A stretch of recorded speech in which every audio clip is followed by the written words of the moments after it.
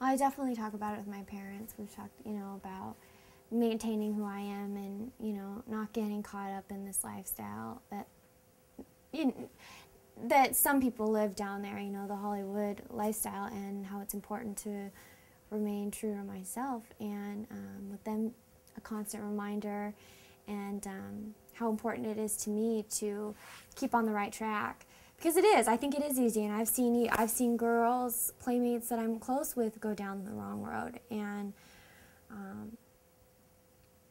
I've just never really been a party type, so I think that that helps. Party girl type, you know, I've just never been that way. Again, I'm shy, so the club scene and all that stuff isn't really appealing to me, so I think that that helps. But I definitely make it a point to stay away from that kind of stuff, because it is all around you. I threatened her. I got good parents, and I think I got a good head on my shoulders that it's not too much to be concerned about.